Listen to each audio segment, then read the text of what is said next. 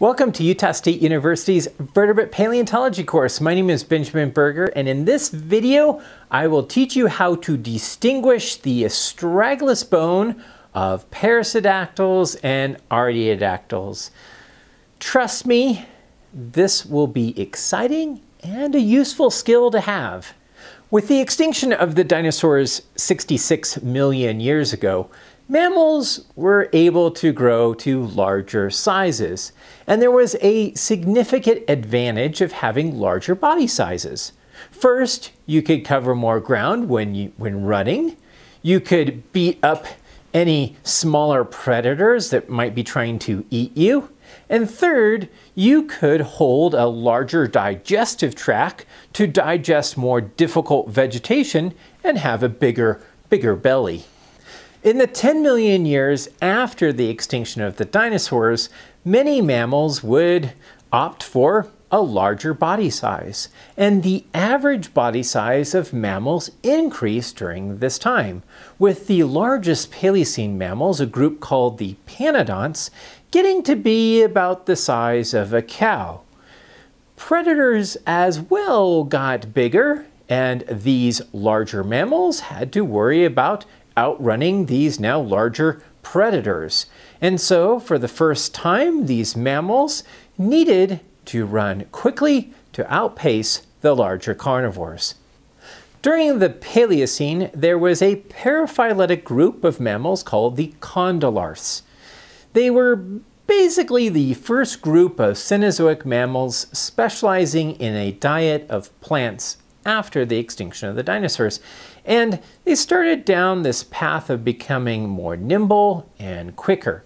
They moved from exhibiting a plantigrade posture toward a digitigrade posture.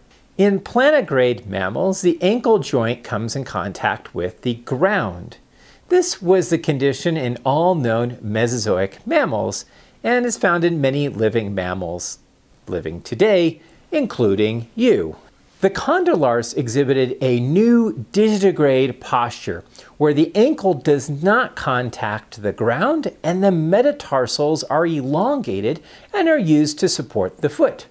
Modern dogs have this new posture, as well as many other terrestrial mammals living today. Having an ankle off the ground produced a new lever in the anatomy of the leg during running, and it allows the animals to run at faster speeds. Now, there was one further posture. If you really wanted to run fast, and fewer mammals have opted for this condition because it comes with a dark side or a downside. And so only two groups of mammals have opted for this condition. It's called the unguliograde posture, and it's where the toes, just the toes, support the entire body, and the ankle becomes a major joint in the distal hind limb. This posture is only found in two groups of mammals, the perissodactyls and artiodactyls.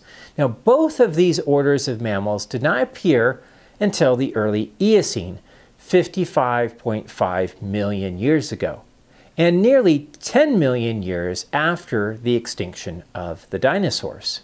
Together, the perissodactyla and artiodactyla are called the ungulate mammals because they utilize this style of locomotion and have become some of the fastest mammals ever to live because of it.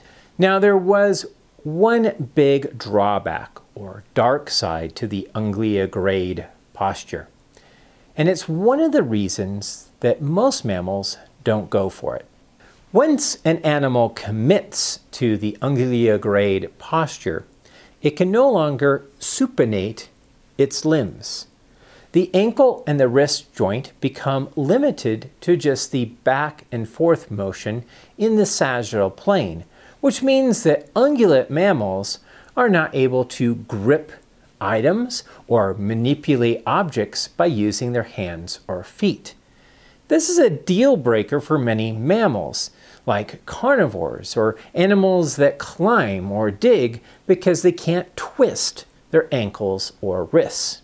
Because of these limitations, only two groups of mammals evolved this unique style of locomotion, and The weird thing is that they both appear in the fossil record at the same time, the earliest Eocene.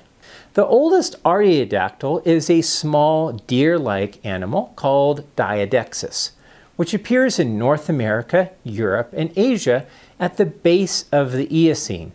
It likely arose from a group of Paleocene mammals called arctocyonids, which were small, raccoon-like carnivores or omnivores. And in fact, many artiodactyls retain large canine teeth, and some were even carnivorous themselves. Diodexus exhibits the major characteristic or synapomorphy of the group, a double poly astragulus. The earliest perissodactyl, like the tiny horse Shivahippus, appears at the same time at the base of the Eocene, living in North America, Europe, and Asia.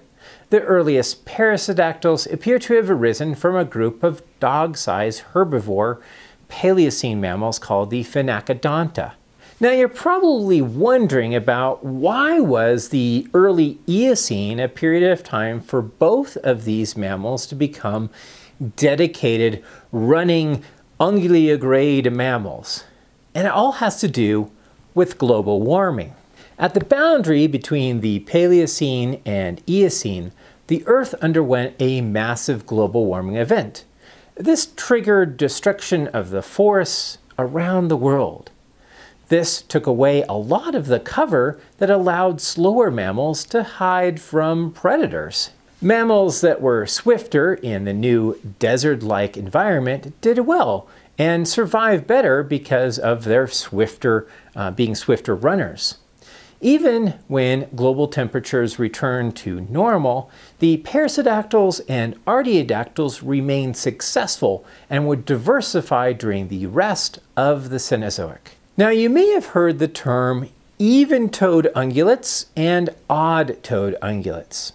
Artiodactyls are considered even-toed because living members tend to have either 2 or 4 toes, while perissodactyls are considered odd-toed ungulates because living groups tend to have either 1 or 3 toes.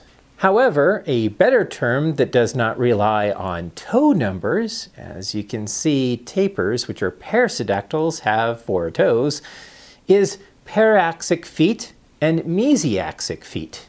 In paraxic feet, the axis of the foot is between digits 3 and 4, while mesiaxic feet, the axis is along the 3rd digit. Periaxic and mesiaxic feet can also be used to discriminate the condylars in the Paleocene into 2 major groups, a group containing the arctocyonids and mesonychids, exhibiting the periaxic condition, while the phenacodontids and hyopsodontids exhibit the mesiaxic condition. Thus, we can split out Paleocene groups as well using this feature instead of counting toes. But the feature that really distinguishes the perissodactyls from artiodactyls is in the astragulus bone in the ankle.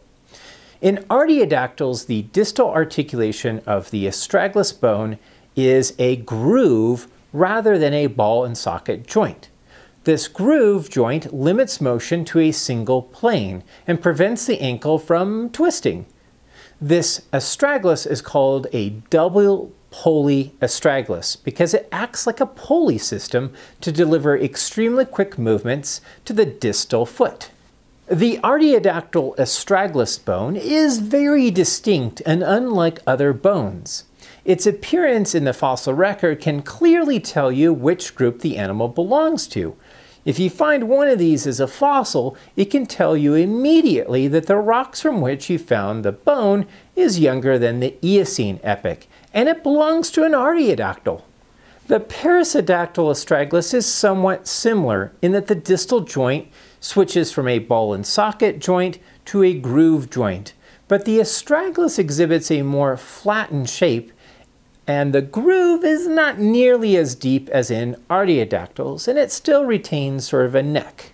Another bone that's frequently found in the fossil record is the cannon bone. The cannon bone is simply the fusion of the metatarsal bones in more advanced perissodactyls, like modern horses, the cannon bone is simply a single metatarsal, while in more advanced artiodactyls, it is a fusion of two bones, like in modern camels. Thus, if you find a cannon bone, you can tell which group the fossil belongs to as well. A double-headed metatarsal is unique to artiodactyls. All right, you should be able to distinguish the astragulus bone of perissodactyls and artiodactyls. Thank you for watching. If you'd like to learn more about the Utah State University's geology program, check out the website geology.usu.edu or my own website at benjamin-berger.org. Links are found in the description below.